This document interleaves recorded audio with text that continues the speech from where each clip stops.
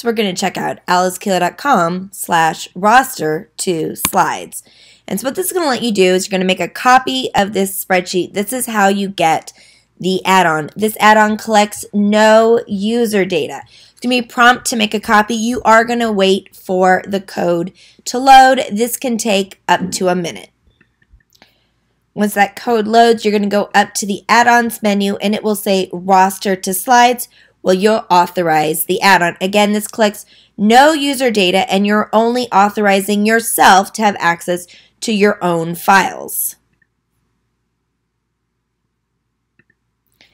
After authorizing the add-on, go back to the add-ons menu, go roster to the slides, and you can show the sidebar. In the sidebar on the side, you're going to choose Set Up.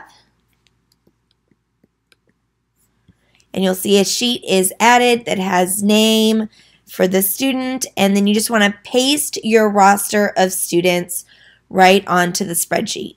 You can split up first and last name, or you can choose just to leave it all in the name column.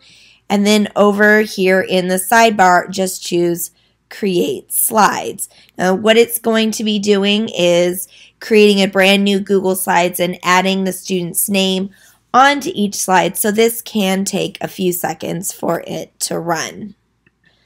So you'll see that happens is a new Google Slides is created, and then a green slide for each student is generated right in the Google Slides. It has their name on it, and then they have a blank slide for them to put their work or their presentation right after it. If you want to change what this green slide looks like, simply just go on up to the View menu, go to Master, and you'll be able to edit the slide templates to add different elements if you would like.